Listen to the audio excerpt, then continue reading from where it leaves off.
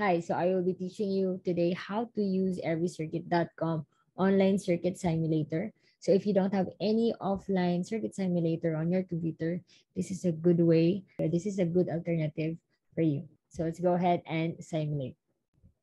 Okay, so if you go to everycircuit.com/app, you will be redirected into this kind of environment. So let's just go ahead and click that or cancel that. And make sure that you already sign up for EveryCircuit.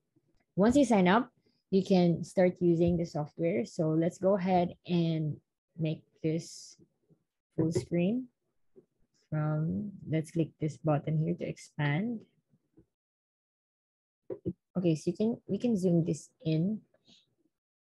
Okay, so you can see that the default window has a ground already.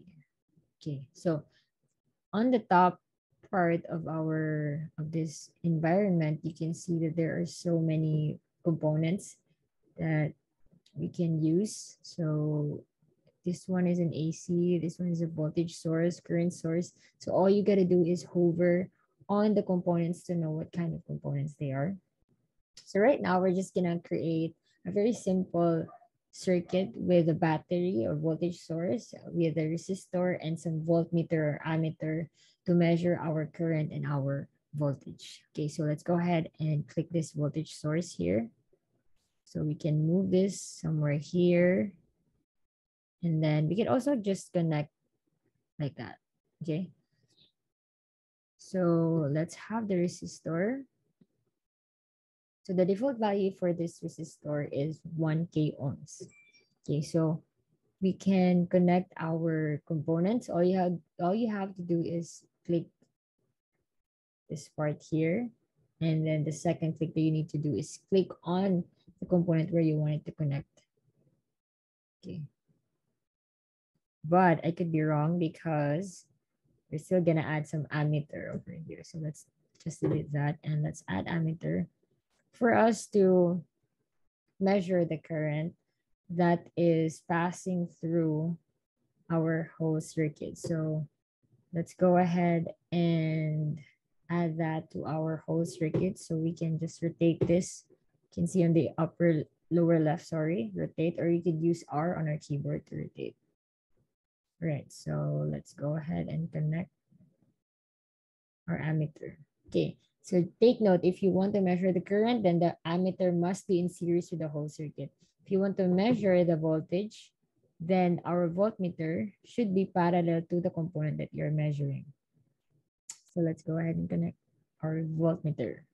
All right, so now we have 1 volt and then we have 1 kilo ohms of 1 kilo ohm resistor. So in order to simulate that, you can see the play button here on the lower left to run the simulation. So let's go ahead and click that.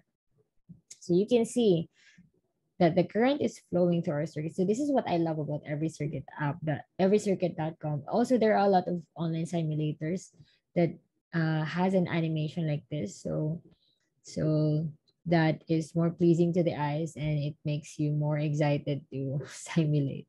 Yeah, so again, we have here the ammeter reading of 1 milliamps, which is correct because if you divide 1 volt by 1 kilo ohms, you will get 1 milliamps as per Ohm's law. All right. And then we also have the voltmeter reading of 1 volt across our 1 kilo ohm resistor because it is again parallel to our voltage source.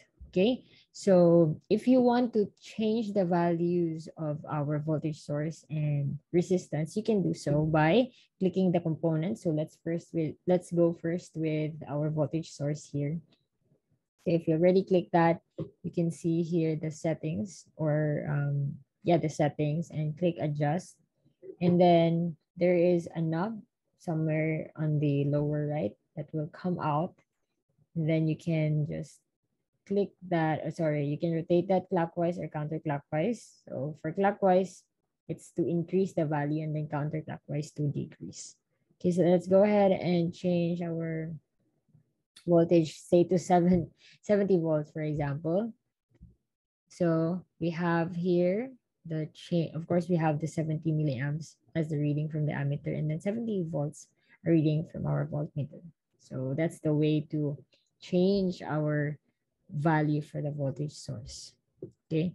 So this again, another advantage that I can see from EveryCircuit compared to the one that I'm using offline, which is Proteus, is that you can change the values of the components even if it's still running. I mean, while the simulation is running. Because when you use Proteus, which I will be making another tutorial, I mean, a separate tutorial for that, you cannot change the values unless you stop the simulation. So this is a good way. So, okay, let's click our resistor here. And then just the same thing that we can do. It's just that the resistance will be changed instead of the voltage. So let's can rotate that to say 9 kilo ohms. Okay, of course, if you compute using ohms law, you will get these values for the current and the voltage. Of course, voltage is always 70 volts or parallel to our voltage source. So that's it for our very, very simple circuit simulation using everycircuit.com. I hope you've learned something from me, and watch out for more videos, more tutorial videos on some offline and online circuit simulators. So thank you for watching, and like, share, and subscribe, and click the notification bell so that you will be notified when there is a new video that I will be posting. So thank you and bye.